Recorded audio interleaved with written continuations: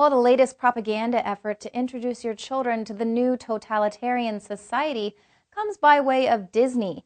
They've unveiled a new cartoon series where camera-equipped ladybugs spy on kids and then report back to a central authority. So never fear whenever she's near. It's Shutterbug time, Shutterbug time. This is predictive programming to get your children to accept the coming drone surveillance police state.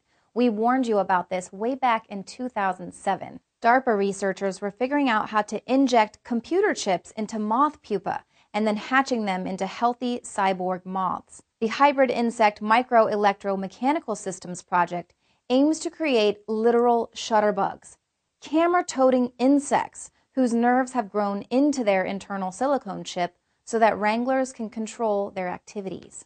Unfortunately, the coming drones won't be friendly little ladybugs. They'll be swarms of killer suicide drones intent on killing anyone who doesn't surrender power to the state.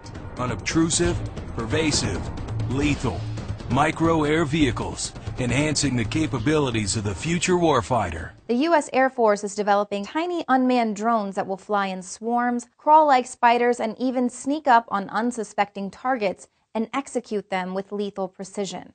Disney's Shutterbug isn't the only cartoon that's out there acclimating your children to this dystopic future. The TSA's rolled out their own indoctrination cartoon, Stop, Screen, Go. The agency that was set up to purposely obstruct, harass, and train the American public will now condition your children to be compliant with their invasive pat-downs and wholly ineffective nude body scanners.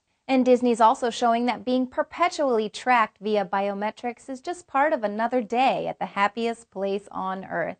The CIA-connected company has moved beyond just fingerprint scanners at the front gate.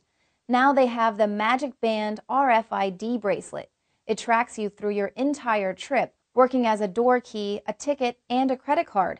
But most frightening, it creates an online profile for each family member that can be accessed by the costumed characters. So if you were concerned before about your kids talking to strangers, just wait till you find out that Mickey is actually a middle-aged man with no background check who now has access to their name and birth date.